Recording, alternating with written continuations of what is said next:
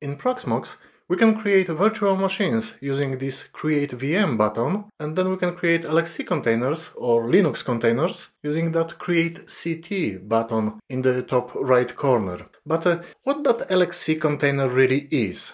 I mean, what does it do exactly in the background? Or how does creating LXC container compare to creating virtual machine? If you ever created LXC container in Proxmox, did you notice that you do not have to install anything? We kind of just run the container with no prior installation needed. We will explore today what is that LXC, how it works, and how it compares to the virtual machines. So let's first have a look at the major differences between VM and container creation process.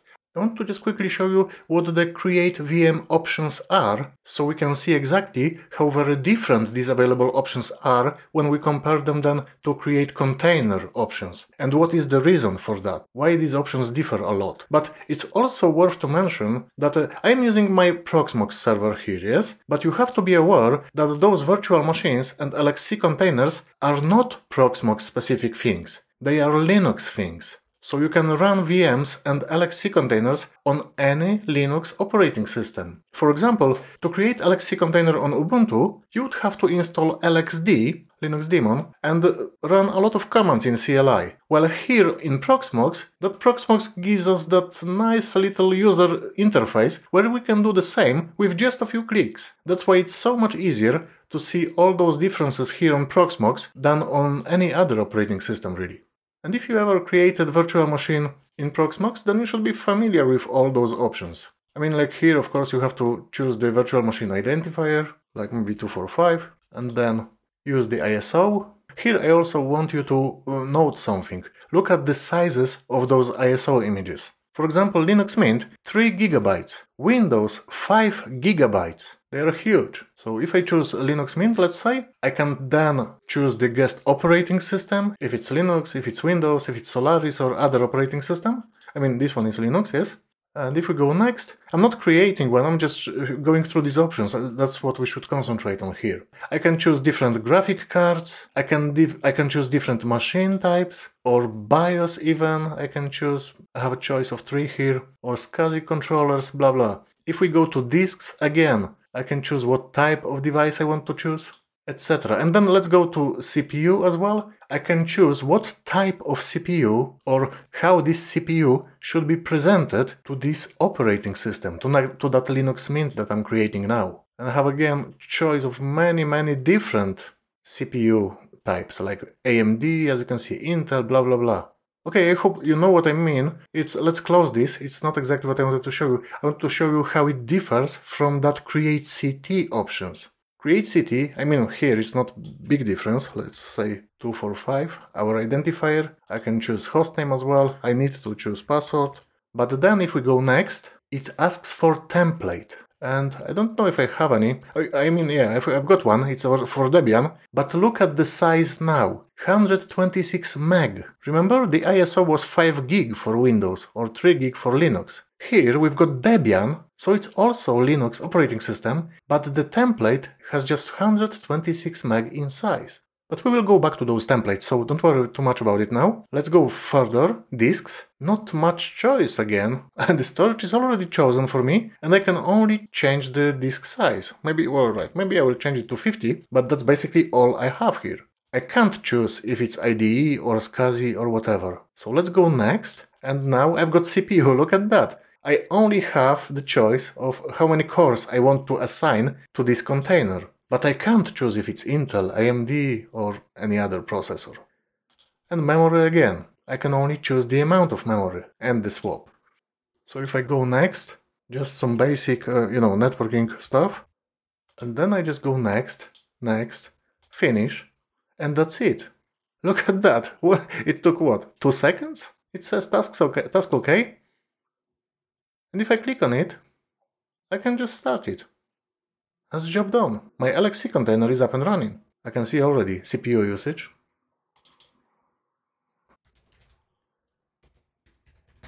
But if you did the same with the virtual machine, that would be the point where you would start your installation. Here we didn't install anything. Alright, so let's just go back, okay? Let me exit that. So what's going on here?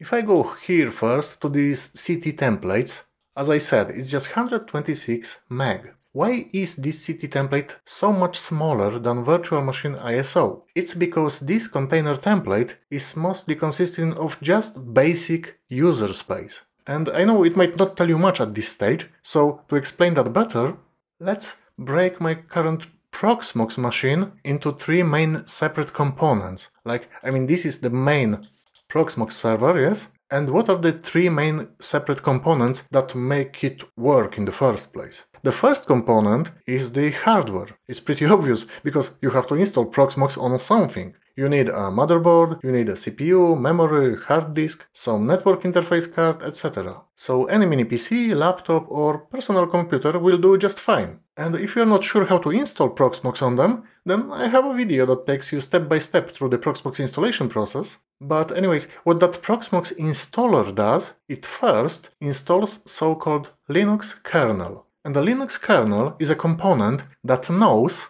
how to talk directly to that processor, memory or hard disk. So if I go here to boot under the root directory, if I run lsla, I can see this is actually my Linux kernel. My Proxmox runs on this Linux kernel. You can also run command uname r, which basically shows you the same information, 6812, 6812 PVE. And the interesting thing, you can run apt search Proxmox kernel. This command will show you all available kernels for this Proxmox. And it's loads and loads of kernels, as you can see. I can scroll up and up, many different kernels to choose from. Because kernel is something I can replace, I can install different kernel. But the thing is, you are not able to talk to that kernel directly. By default, the kernel doesn't even do anything. Kernel is not something for us users to play with. The only thing you can actually do is to install different version of kernel. And that's very important component. This kernel was first created and released by Linus Torvalds in 1991, so nearly 35 years ago, but it's basically still the same project that was originally created by Linus. Yeah, of course, it grew in size a lot since then, and a lot of new things were added, but basically, Linux kernel is one constant specific project, and its major focus is just to be able to talk to the computer components. But you might ask, if users cannot talk to this kernel directly, then how we can interact with our computer? And the thing is, users, we have to use so-called UserSpace. This is the third major component installed during Proxmox installation. And UserSpace includes, for example, a file system. So if I go to root folder, let's say, if I run lsla, all those folders you can see here, they are actually part of that user space. And then if I go to maybe bin and I run the same command here, what you will find here, you will find all the commands that we can run on this system. I can scroll up, you can see it's loads and loads of them, like wget or word count or watch or whoami. All those commands are here in this /bin directory. Basically what is in this folder dictates what I can run as a user in my command line interface. And even this shell, this command line interface, is also part of user space. This is how I interact right now with my Proxmox. And if I run echo shell, I can see that I currently run bash shell. But that's not the only shell available, there are many other shells available. But what I mean, it's simply part of user space as well. The fact that I can run commands here, this is because I have this shell available. And also, if you have a desktop version of Linux operating system, then your user space will also have a graphical user interface that you can use to interact with your computer. Currently I am on my Ubuntu and I have graphical user interface here, yes? So I can also just click, buttons on my mouse and basically I run kind of like shell, but from this point, from graphical user interface.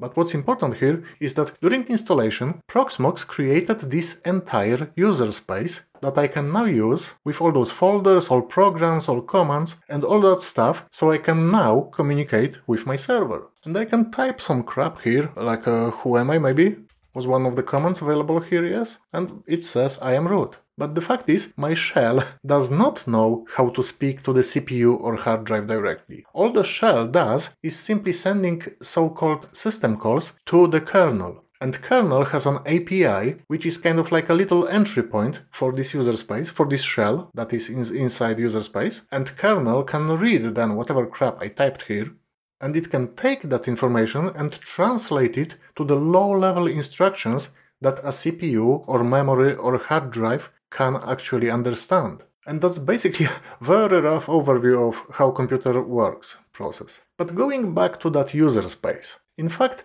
Proxmox runs on Debian Linux distribution. So basically, if you compared Proxmox UserSpace to native Debian UserSpace, you wouldn't find many differences. The main difference would be that you have some Proxmox specific files that were added to this UserSpace. If we go to etc, I mean, that's a lot of stuff, but if we go to PVE, this PVE folder and all those files that we can see here, these are Proxmox specific files. That means you will not find these files on any other Debian, or in fact, you will not find them on any other Linux distribution, not only Debian. This is kind of Proxmox specific user space that was created here. And these user spaces will differ between different Linux distributions, because user space belonged to completely different independent project. That project was called GNU. And over time, many people had their own idea what an operating system should look like, what folders should be included in the file system, and what it should basically generally look like from user perspective. So they started creating their own user spaces. That's why we ended up with not just one Linux distribution, but countless of them. I mean, like, if you take Alpine Linux, it will have different file system, different tools, different commands available than, let's say, CentOS or Ubuntu or Linux Mint. But there is one very important element. The kernel used in all of them will be the same. And sometimes you might hear the term that the kernel is interchangeable. That means that you can swap one kernel with another and your Linux distribution will still work fine, because the kernel is one ongoing project and all Linux operating systems will use the same kernel family. And I think some of you might say, Marek, it's not entirely true. And I know I'm oversimplifying some stuff here while going along, but I just want you to know that I'm aware of that, because, for example, processor architecture needs to match. And there is different kernel family for ARM processors and different for x86. But I don't want this video to be like 35 hours long. And this is just a rough overview, because what we have to concentrate on today are LXC containers. And let's go back to that main topic then. What is that LXC container? What is that template? The LXC container is simply a new user space that you downloaded as a template, because that template is mainly just a user space, so file system and some binaries and basically some folders and files, and you can apply that template to your running Proxmox server. And all the hardware components stay exactly the same as Proxmox can see them, you know. We don't change any CPUs or memories or hard drives, as you could see. And in fact, LXC will also use the same kernel. This Proxmox kernel will be shared with this new LXC container. So that LXC template that you download in Proxmox is only a simple file system with some applications that are run by kernel as kind of a separate entity. Because Linux kernel has some interesting features, like C groups or namespaces, and it can use them to isolate the container from your Proxmox server. And Linux kernel can also control the resources that are assigned to that LXC container. That's why we could choose how many CPU cores we want to allocate to container or how much disk space we want to allocate to it. But we couldn't change the type of the processor, for example, because there is no virtualization involved. We basically use the same components as Proxmox does. And when you configure and start your LXC container, you don't have to install anything because there is nothing to install. As already mentioned, the hardware stays the same, the hardware drivers are already running in the kernel, and what kernel does, it simply just starts some services in that LXC. So there is not even a proper boot process involved. Kernel simply starts or stops some services, that's it. The advantage of that is that the LXC containers are very lightweight for the system, because it's just another user space that Linux kernel has to control. But disadvantage is that all those templates you can apply, they have to be Linux kernel based templates. If we go back, if I go to cd templates and I search for new templates, what you will see here is we run Debian, but we also have Ubuntu, Fedora, Alpine Linux, Arch Linux, etc. Yes, there is quite a few of them, but they are all Linux-based templates. And you will only find those Linux distributions because the template has to match current available kernel that is already running in Proxmox. And this is very different than when you create a virtual machine, because when Proxmox creates a virtual machine, you have to go through the installation process, because Proxmox will virtualize the hardware first, so the system will think it has separate CPU, separate disk, separate memory modules, etc. And then the system will also create its own kernel and its own user space. So the disadvantage is obvious. There is a lot of more resources needed to run the virtual machine, but advantage of that is also obvious, because you are not limited to Linux operating systems then. You still can run Linux as a virtual machine, but you can also run Windows, you can run FreeBSD, Solaris, or any operating system you want, really, because you create separate hardware, which is virtualized, and the installer will create its own kernel, so that limitation is gone. Remember to join our Automation Avenue platform, where you can learn more about Linux, about containers, but also about programming, cloud, Proxmox itself, databases, and many more like IT-related stuff. That's all I wanted to say today, so I just hope it was helpful and thank you for watching.